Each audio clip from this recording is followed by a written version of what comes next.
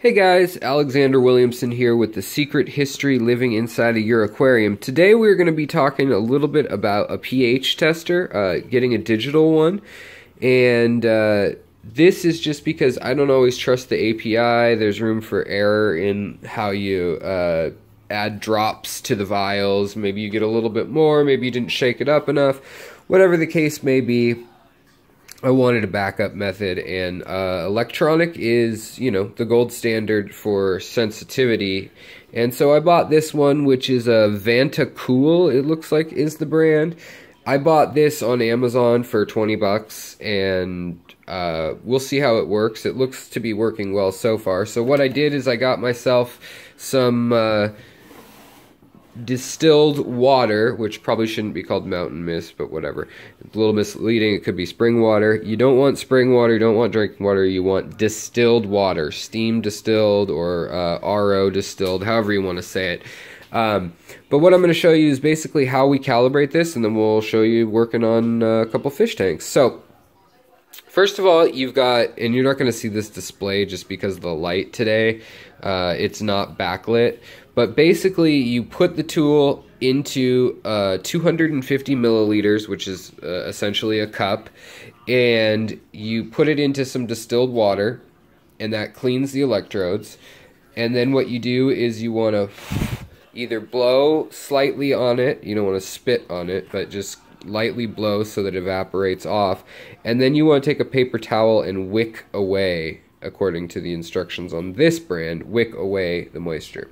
Now this actually happened to come with packets, so there's a 4.0 packet and there's a 9.18 packet of pH, and you mix that into distilled water, and it will give you, and here is the main calibration powder, but assuming you're at room temperature, that will give you a reading somewhere close to that, and that's what you calibrate. If you're just working in the 6 to 8 range, you can probably calibrate mostly with just a 1, but you want the high, mid, and low end of the spectrum, and this little electrode here is measuring electronic conductivity of the water, and then it has a controlled amount of some fluid, I don't know if that's an alcohol or a water in there, and then it has electrodes sticking into it which read the time that it takes for the resistance in the water, and that's all in millionths of a second or hundredths of a second depending on what it is it's testing. Does those calculations in some basic circuit boards, so you don't have to. You could do that with an electronic like a TDS meter that has electronic conductivity for water, but you would need to know the temperature, you would need to know the volume, you'd need to know the what is making up the TDS in there. So this is a way easier way to do it. So I've mixed in a packet of the 4.0 solution here, and so you put your TDS meter in, let's see if we can see it. Oh, you can see it. So you put your TDS meter in here. Right now it's reading some errors because it's still slightly damp, but it should go back down to 0. And so when we put it in here, you don't want to submerge it too far, but it's going to give me 4.11, and that solution was exactly 4.0. So it may be that some of the crystals didn't dissolve fully, whatnot. We're going to rinse that off in distilled water just so there's no icky things to get to the electrode to throw it off. You want to probably turn it off in between these steps, and then lightly blow. Your breath actually has chemicals and minerals and things like that in it that can throw things off too when we're talking real when we need real specific calibration. But for me, I just need to know within 0.25. And remember, on the pH scale, a 6.0 versus a 7.0, that's a 10-fold difference. It's like the Richter scale with earthquakes. So it's a big difference. It's an exponential scale, so it's 100 times. Is it 100 times from 5 to... In any case, it's exponential from 5 to 7. So turn it back on. It should give us a readout of 0 or something near there. Then we're going to stick that In here, it's supposed to read 6.86, and it's a little colder, and that will affect it. I don't know if you guys can see this, but it is reading 6.8, 6.9. And let me show you something real quick as I wash that off back in the distilled water, and then you want to wick it off according to this person who wrote the instruction manual for this company, which again, Vantacool, and that was on Amazon. It's on Amazon Prime, came here overnight, which was nice. I live in Seattle, so it's a hub. But right now, we're not at 77 degrees, as you can see on the packet. We're actually cooler than that, and we're closer to 59 degrees, and so the fact that it came up as 6.9, that's just fine. That's, you know, ideally you want these at warmer temperature. We keep our house a little cooler. Our house is about 60 degrees. Lastly, you're going to do the same thing for the 9.0 solution, which has been mixed in here. You can still see some of the crystals, so it probably needs a little more mixing.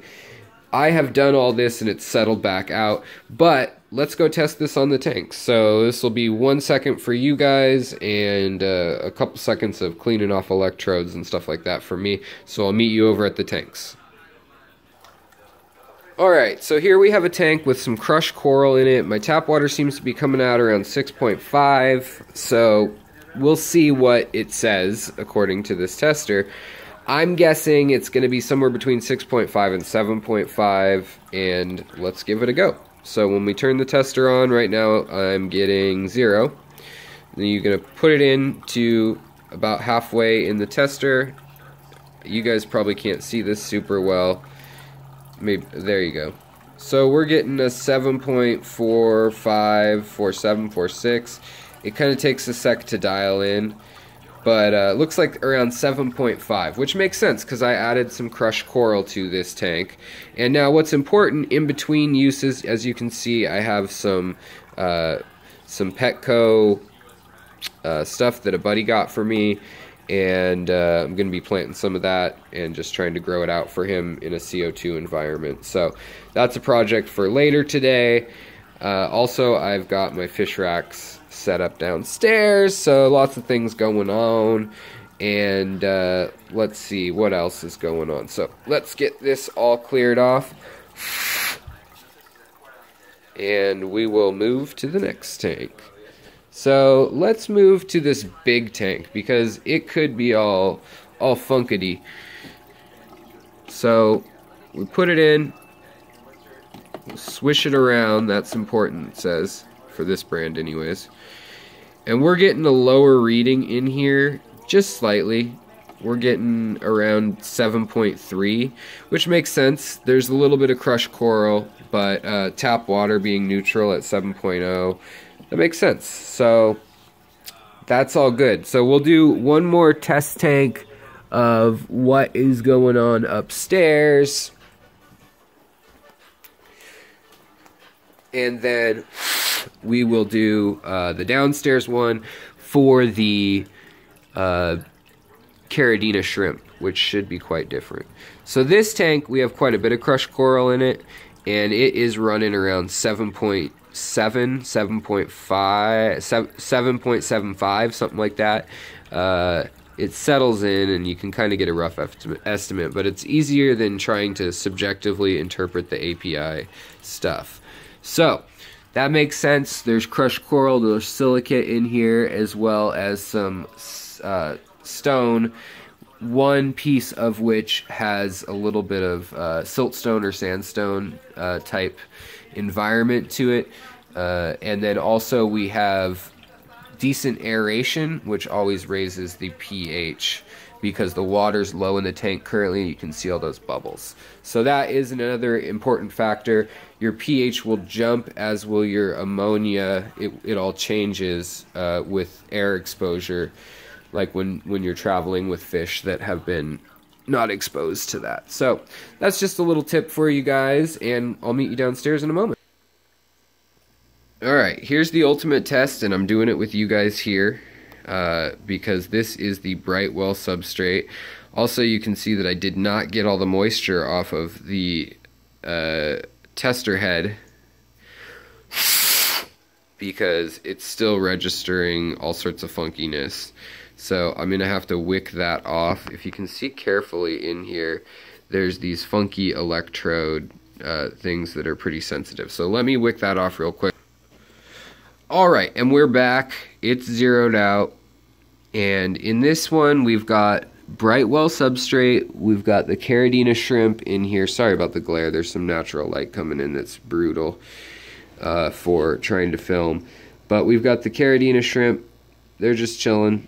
They don't move a ton compared to the neocaridina and the Malawa. We've also got some killifish in here, and this is a relatively new tank, even though the media is from an old existing tank, and we have lots of things to suck out nitrates and ammonia and things like that, as well as places for the killies to lay eggs. So let's test it. The Brightwell is supposed to bring down the pH somewhat to maybe 6.5 or something along those lines. So let's see what we're getting in here.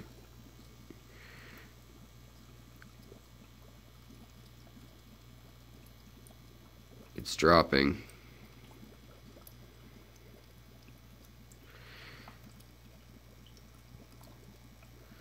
So we're down.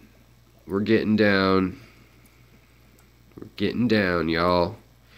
6.4, 6.5. That's spot on to where the substrate could be. The catappa leaves and things like that could be absorbing a little bit more of the acidity. Looks like 6.46, 6.45 is going to be the answer there. So that's great. That for Caridina shrimp, that will work. We might bring it down even a little bit more. We'll have some remineralizing salts and buffering salts and things like that. Now we're gonna come down a rack. These are my Lacunja cribs, and they laid eggs the other day. I moved their rack like an idiot, and I moved it from upstairs to downstairs.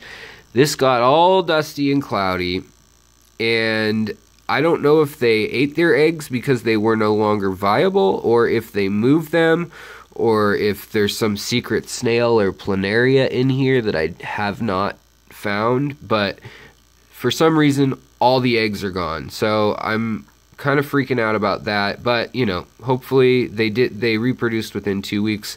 Hopefully they will recover, do it again, and I will leave them alone this time.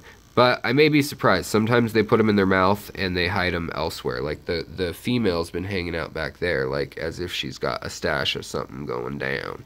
So this tank, you can see there's crushed coral in it. There's sand. There's just a mess of stuff in here from years of piling it in. So let's turn this bad boy on and put it in. I'm assuming it's going to be somewhere around neutral. And, yep, we're getting 7.35, 7.4. Wave it around a little bit just to make sure. Sometimes that drops it or raises it a bit. But we're still hanging right around 7.3. So that's just fine for me. If anything, I could bring it up a little bit with some more crushed coral. They like acidic water with low TDS. It's just I don't want to boost that TDS super high right away. So that is the only drawback to doing that. But I hope you guys got a kick out of me trying out this new pH tester. Maybe it taught you something. Maybe it didn't. Maybe you're already doing it. You're miles ahead of me. But it is a nice... You can see I'm in my pajamas. That's a nice thing about working on YouTube. But... yeah, so, and the other thing that I wanted to point out before I end the video is that we've got the clown killies or rocket killies in here, and currently, you know, they're black and white striped, but they're with some Michelin or crystal black, a mix of the two, shrimp, and I think they go together quite fittingly. So maybe we'll get some other black and white something or other. But my goal is there's 5 killies in here, 3 females, and so they're looking less egg-laden than even just a day earlier. And I think that they have laid some eggs in this bramble. So the fact that there's only 2 shrimp in here and 1 snail and 3 killies, I think I can remove the killies and let the eggs mature on their own, and hopefully we'll get a killie batch, and I will put in some micro worms and some baby brine shrimp. So, other note on this, keep it covered. Do not press the calibrate buttons on these things unless you're ready to calibrate with those water mixtures or you know for sure the pH of something. Also want to point out that this thing is a mess. I need to zip tie all the wires and stuff. I'm kind of just monkeying around with what will fit where and how things are going to work. But yeah, so thanks for joining me. This tank will probably be a new grow out tank, and I don't know. I don't think I'm going to do anything on top, at least until I get a new power head for, like a power vac head for the Python type thing. I don't have a Python. I need to get one of those too. I've been doing this all manually with a bucket and a gravel vac, so, or tube.